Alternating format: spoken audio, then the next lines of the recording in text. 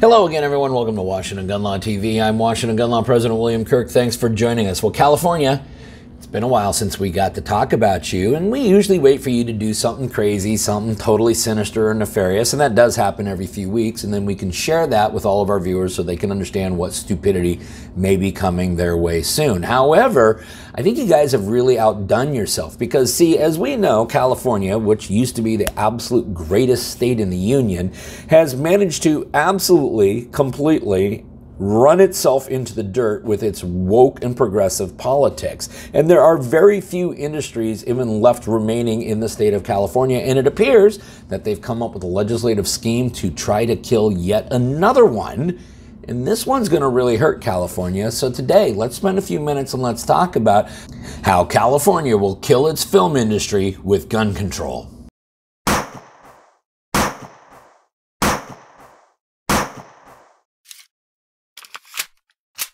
Okay, before we get going too far down the road, this video is dedicated to my first ever California subscriber, of course, that being Philip P. Philip, this one is for you. He has been spreading the gospel of Washington gun law since way back in the day when I was rocking this dude. So, Philip, thank you for all your support of Washington gun law. What am I talking about today?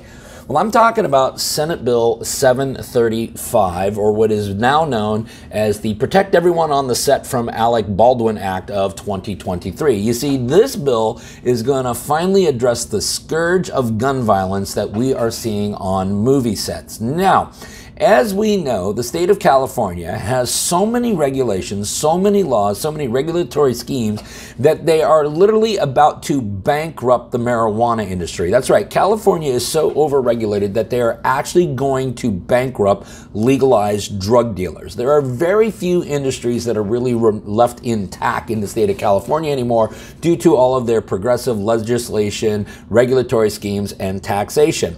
Along comes Senate Bill 735. A bill that is going to finally make the filmmaking industry safe from gun violence, but in doing so is going to create a regulatory scheme that I believe will force every major filmmaker to never make another film in the state of California again. Don't believe me? Well, I'm going to share with you what this bill is going to do, and what I want you to do is I want you to think about the cost that's going to be associated with every piece of this legislation. What would Senate Bill 735 does? Well, it does quite a bit, so bear with me as I tell you everything that this bill would do. Okay, Senate Bill 735, within the Occupational Safety and Health Standards Board, would create the Safety On-Set Productions Pilot Program. It requires employers to hire a qualified safety advisor. It would require the safety advisor to perform risk assessments. The safety advisor may actually need to perform specific risk assessments, whatever the hell that means. All assessments must be made available to the public in any other regulatory scheme. It requires daily safety meetings. You must assign team leaders to ensure compliance. So that is everyone from the film crew, everyone from the sound crew, everyone from the lighting crew. There will be a team leader that will be assigned to ensure compliance. Then, after the filming is done, an independent evaluator must be hired after production to evaluate your safety procedures. They must then file a compliance report within 60 days of completing of the filming, and by January 1st, 2029, this pilot program will make recommendations, non-binding recommendations, to the state legislature as to which portions of the bill should remain in effect. But that's not all, you see, because there's going to be additional requirements for those on set who are handling firearms, including the following. Would only allow for the use of firearms and blanks under certain conditions. It requires the armorer to have a state license and complete state training. Anyone who even handles a firearm must undergo the state training. It has all new reporting requirements mandated by the state. It prohibits ammunition on set, which I think is actually probably a good idea. I don't know why real ammunition would be on set. I suppose you could ask the crew of Rust. There's more. It allows for state inspections of all movie sets and also exempts police and security, fortunately, who are working outside the perimeter of the set.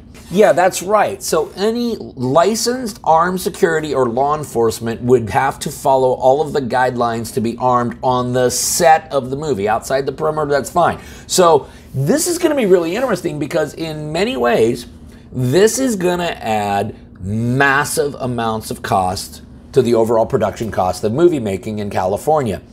Are we going to see all of the people in Hollywood who gladly want to tell us how we need to live our lives to readily admit that they should be exempt for that for financial reasons? Here's the other thing, and this is true. People in high-profile positions, such as Hollywood actors, are subject to more security threats than the average Joe. Are you no longer allowed to have armed security on the set with you? Because that poses a great level of danger. And so we're going to begin to see the cracks here between those that want to tell you how to live versus how they choose to live their life. The Senate bill is Senate Bill 735. We understand that all the votes are there and this is likely to pass. And when it gets to Governor Newsom's desk, he is going to sign it. And I'm telling you right now, California, this is absolutely going to kill your filmmaking industry. And for all the things that California has done wrong, and for a handful of the things that California has done right going back in history, isn't it funny that the thing that will finally kill the great California filmmaking industry is gun control? Listen, you may have more questions about what's going on in California, anything else related to what's left of our Second Amendment rights. You guys should know how to contact Washington Gun Law by now. But if you don't, that's okay. That information is down there in the description box. In the meantime, I do want all of you to remember that part of being a lawful and responsible gun owner, like we talk about all the time here, is to know what the law is in every situation, how it applies to you in any instance that you may find yourself. Until next time, thanks for watching. Stay safe.